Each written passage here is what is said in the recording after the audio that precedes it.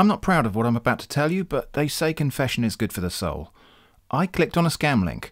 Yeah, me, that guy who strenuously warned against clicking on links multiple times in the past. I tapped on a smartphone, a scam in complete earnest. I think this deserves a little introspection and analysis.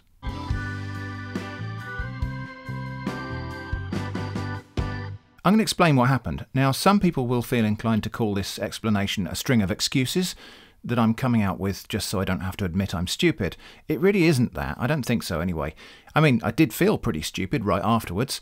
But here's the thing, I didn't have to admit anything about this. Nobody saw me do this, and for reasons we'll get to, there was no adverse outcome. I don't need excuses because I could have chosen just not to mention this to anyone, ever, and avoid being mocked for being stupid by anyone, at least not for this specific reason. But I don't think it helps to keep quiet. Just like I don't think it helps to call it stupid. Sure, like I say, I felt stupid, but drawing a line and stopping there deprives everyone of the opportunity to be maybe a bit less stupid in future. Anyway, let's get to the scam. It was a text message purportedly from Hermes, a parcel carrier in the UK, saying I'd missed a delivery. The scam behind this is really common and should be obvious. In fact, I've made multiple videos warning people about exactly this sort of scam. The link goes to a fake website that walks you through the process of handing over way too much personal information, such as your bank details, which will typically be used in a later phase of the scam to scare you into handing over money, possibly lots of money. And this was no exception. It went to a fake Hermes website that asks for a postcode, then claims to have your parcel and wants to charge you some nominal fee for redelivery. This fee is a red herring and the site won't actually charge you at all. They just want to capture your personal and payment details. Now, I didn't get as far as any of that on my misadventurous click because my browser stopped me dead and warned me of a deceptive website. So I immediately realised what had happened and that I shouldn't have clicked. However, that browser warning only exists because vigilant people have already reported it before I got there. For a very early click on a fresh phishing site link, that layer of safety wouldn't be there. But still, the parcel delivery scam's so obvious. There's no excuse for falling for this, right? Well, okay. But I'm still going to explain because, as I said earlier, if we stop short of this, we perhaps miss a learning opportunity or just to reinforce something we already should have known. So here's what happened. The plausibility of the scam link was helped by the fact that the text is reasonably well written and does resemble an actual missed parcel notification. It's not at all uncommon for parcel carriers to have your mobile number to text you something like this, because often part of the checkout process of buying something online includes providing a mobile number for delivery notifications. The link URL, whilst it's obviously not genuine, does at a glance look reasonable. It's not Hermes' main domain name, but it's not wildly different from the sort of secondary web domain name that a company might use to run a subsystem such as delivery notifications.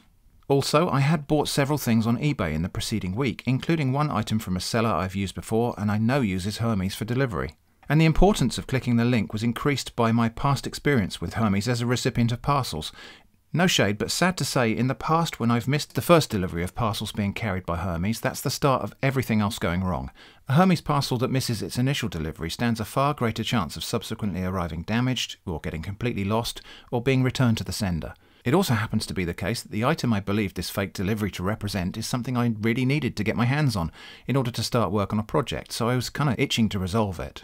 And in terms of my own personal susceptibility to the scam, I'd been out walking the dog at the time mentioned in the message, so it kind of rang true. And having returned from that longish walk, I was physically tired and therefore not at peak mental performance, even by my own standards. So all of these things added up to me clicking the link. If this had been a more aggressive cyber attack, I would have suffered damage. Fortunately for me, those are comparatively rare, and it was just a regular phishing scam, which I'm sure I would still have recognised as such, even if my browser hadn't stopped me, just as soon as the thing started asking for my bank details. So you've listened to my explanation, or, if you must, my excuses. Does that mean it's just hopeless? Is it impossible to be safe from scams? Is that what I'm really saying? Well, no. I want to look at this in another way, using the Swiss cheese model of safety. I didn't invent this, by the way. For any kind of threat or risk, there are things we can put in place to try to prevent it, mitigation layers. Except, because we're human and the world isn't perfect, these layers inevitably have holes in them. Like slices of Swiss cheese, the holes represent areas where the risk will get through and not be prevented. Now, we can reduce the risk by adding more layers, more mitigation steps. Most of the holes in one layer are covered by the following layer, and the more layers you add, the less likely it is that any threat will penetrate the defences. Except there's always a chance that a lucky shot will just line up in such a way to slip through. All we can ever do is reduce the probability down to some tolerable level. And the natural question at this point is, why have layers with holes in them at all? Why not just have a solid and impenetrable barrier that stops any threat? It's a good question, and there are two good answers. Firstly, because we're human, we're imperfect. It's pretty difficult for us to create anything that would be perfectly impenetrable, especially as the holes in our defences are harder to see than the defences themselves.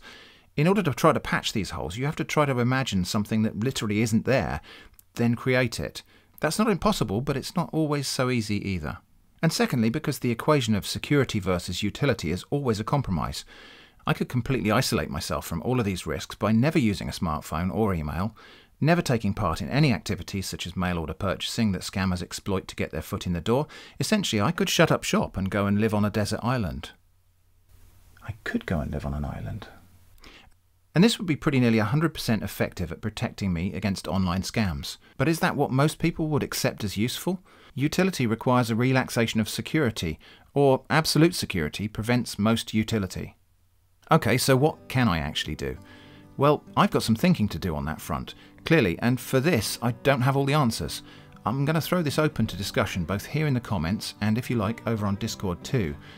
I've given the advice don't drive tired in the past, specifically meaning not to deal with areas where there's a scam risk when you're too tired to properly make the judgments, and I failed to follow my own advice in this specific case.